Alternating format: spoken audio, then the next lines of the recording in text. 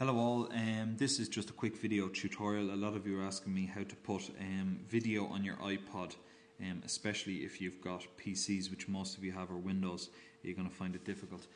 Well, it's straightforward enough, and I'll just go through a few things that you've got to do beforehand. The first thing you want to do is open up Firefox, and when we go into Google, the first thing we want to type in is Handbrake. For PC, and when we get Handbrake, the first link, handbrake.fr, is the one we want. We click that, and this is a program that's going to convert it into something that your iPod can recognize or your iTunes can recognize. So we hit our download link, and then in Handbrake it gives you a couple of different options depending on your computer. We want to scroll down to Windows 2000 XP Vista, and we're looking for the GUI, or Guided User Interface.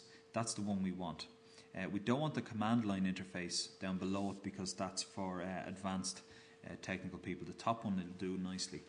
Once you click download, pops up, gives you the option to save it. So what you do is go save the file, open it up, install it. You might have to do a restart, and then once it's all done, open it up and just make sure it's working, and then you can close it down. It's important to close it down again. So I already have this installed, so I'm just going to cancel that one there. Okay, and then what you want to do is go back to Google, and you want to type in DVD43. And DVD43 is a program that breaks the copy protection on the DVDs that you own. So you click DVD43, and that brings you into a site. You go to your download site. One, Fileforum is a fairly decent site that you can get stuff from. So once it brings you in here, just go find the download link, DVD43. If you scroll across to the right, then there's your download now. Just make sure that it's DVD43 that you're downloading is the actual link for it. And again, the same thing. Just download that, open it up, install it. You will have to do a restart for DVD43. Do them separately, and that's pretty much it. So that's that installed. When you install DVD43, what you get, you can see a little yellow face, and this is kind of the sad face to it. So that means there's no DVD inserted. Once you insert a DVD, this little yellow face should turn into a green face, and that indicates that a DVD is in. And what happens is the program, when the DVD is inserted, the program is breaking the copyright protection on it so that it can actually be ripped and transferred onto your iPod. It starts off as a yellow face. It'll eventually go into a yellow face with horns, and then it will turn into a green face once it's recognized.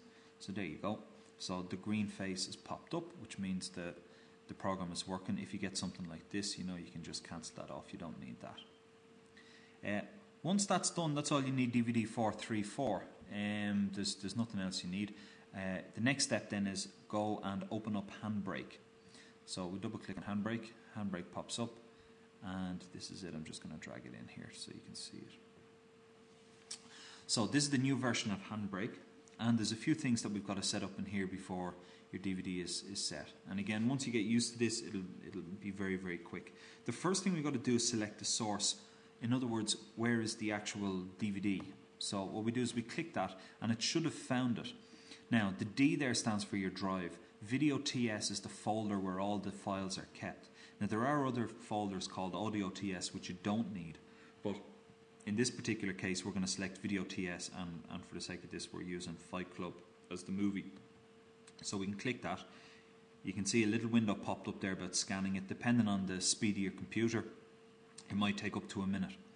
Here we've got the title. Now sometimes this can say automatic if there's a few files. In this case there's only one file here, and the file is 2 hours, 13 minutes and 22 seconds long. So obviously that's our movie file. Sometimes you can drop this down and there might be 7 or 8 different files. Some of them could be 2 minutes long, 8 minutes long, and they're just special features. So you want to go with the file that looks like it's the movie. So if it's an hour 40 minutes, that's obviously the movie, so you're going to select that. Once that's selected, that's fine. The next thing you want to do is select the destination file, and this is where you're going to save it. So what we do is we click Browse, and that brings us up our Save As box, and then we're going to save this as Fight Club. We're going to save it on the desktop. It saves it as a type MP4, that's fine, so we just save it on the desktop. That's grand, and that's that pretty much set up. The next thing we've got to do is change the video. There are different types of videos that you can get. We don't need to bother with this format. M4V or MP4 are the two files that iTunes can read. They can read all the stuff, but we'll leave it at M4V. This video section here, what you need to do is change the video codec from H.264 to MPEG-4 FFmpeg.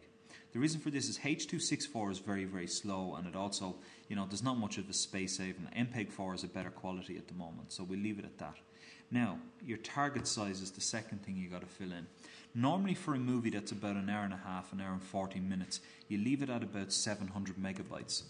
But this movie is 2 hours 13, so I'm going to increase it a little bit, because if I try to squash 2 hours 13 down into 700 megabytes, the picture quality mightn't be as good as I want it. So instead of 700 megabytes, I'm going to change it to 1000 megabytes, which is 1 gigabyte. Now it's up to you what target size you put it at. I wouldn't put it at any less than 700 megabytes. If you want a decent quality on it, I go with that. It's 1 gigabyte file. You mightn't have the space on your machine to store that sort of stuff. So it's up to yourself. Average bit rate, you don't need to worry about. Constant quality, you don't need to worry about either. So we go back to picture settings. Now what you can see on the right hand side of this is there's a couple of presets. Depending on the type of iPod you've got, that's the standard. The first one there is your standard iPod, the old one with the smaller screens. Alright, and you can see down here in the corner we've got a width and a height of 480. If we click iPod, it changes to 320, because the iPod can only carry 320 by, and I think the other thing is 240. If we're doing this for an iPod Touch, and we'll say that we can click iPod Touch and you can say it stretches to 480. If we click Apple TV, if you have an Apple TV, it stretches to 960 because it's higher quality. But iPod and iPod Touch and iPhone is where you want to be.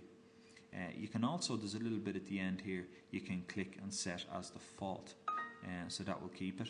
And it says your new default settings are saved. So we click OK to that, so that's fine.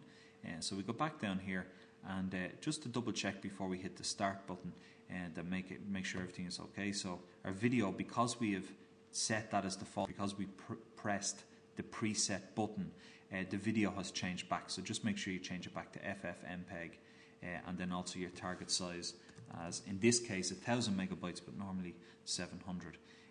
We have our destination file, we have our source set up, we have our title selected, and that's all you got to do. You just got to hit start, and that starts the encoding process. What happens next? A window pops up. I'll just drag it in here so you can see it. Okay, and this is a little program that runs, and as you can see it's encoding task 1 of 1. So that's your movie. It's 0.38 and it's rising percent. 66 frames per second. It's averaging 47. None of that really matters. And your estimated time of arrival, ETA, you're looking at 1 hour 7 minutes to do that. Now that will very much vary on the speed of your computer, how new your computer is, your processors, all that sort of stuff. But on average, for a standard hour and a half movie, it's going to take maybe 45 minutes. Now that might increase in time. You'll have to check it out. But the best thing to do is leave it go for the hour, come back, and what will happen is you will end up with a file on your desktop.